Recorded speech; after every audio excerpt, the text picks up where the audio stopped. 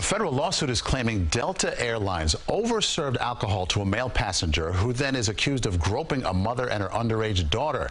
The incident is alleged to have happened on a flight last summer from JFK to Athens, Greece.